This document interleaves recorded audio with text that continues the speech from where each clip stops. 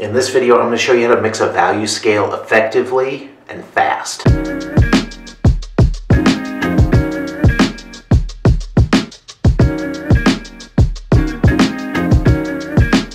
So I'm going to be using an ivory black and a titanium white for this demonstration.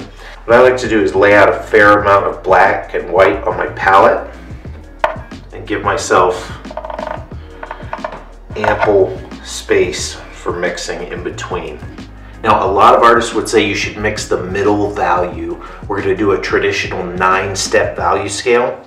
So if you were to break it down kind of in a compartmentalized way, if you mix the value 5, then you can mix the value 3 between the value 1 and 5. You can mix the value 7 between 1 and 9, and then you just have little steps that sort of tier down towards black and white.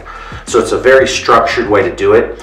But what I've noticed is, especially for newer artists, that can often be very confusing because it's very hard for an artist getting started to know what a value 5 looks like.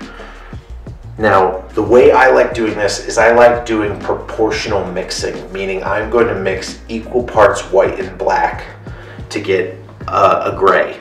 This will not be a value 5, it's going to be darker. So I'm going to mix equal parts black and gray, equal parts black and white rather. And we can see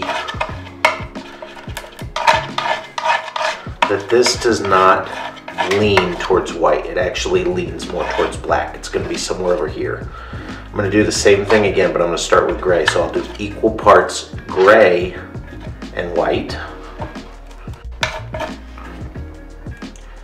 That's looking closer to a middle gray. We'll do it again.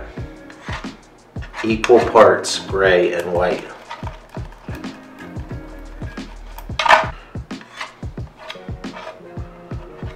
And then I'm going to mix just a little bit of gray with a fair amount of white over here.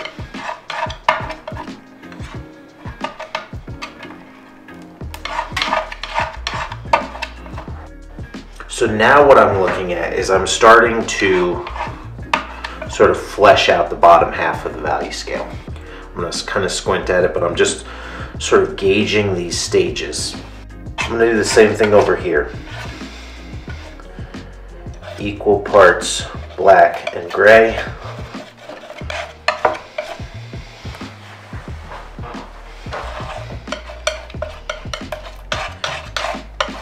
One, two, three, four, five, six, 7. I think there's a step to be had. So this has been pretty mindless mixing, and we can see that we're already getting a fairly good progression happening here. But I think if I was to kind of name things, there's either a step here, a step here, or a step here. I only have to add 2 more. So I'm going to have to choose which one of those is really the most appropriate place. And I'm guessing that I can probably drag these values towards black a little bit more. And I'm just taking the residual value from the previous step and mixing it into that next pile.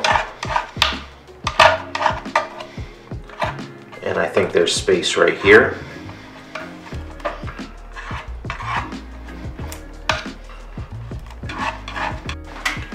And if I had to guess, I think there's space right here. 9-step value scale. 1, 2, 3, 4, 5, 6, 7, 8, 9. I'm going to bring this one down a touch more.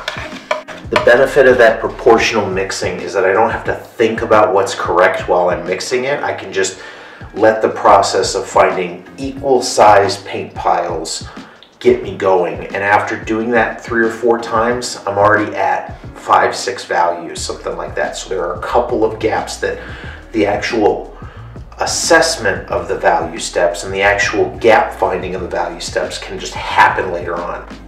But if I just generally speaking know that equal parts white and black is going to give me something like a value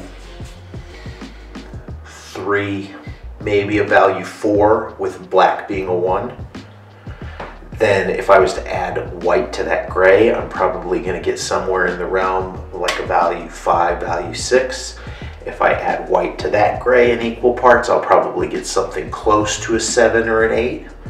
And so I've already got a pretty solid roadmap of how to get this going fast.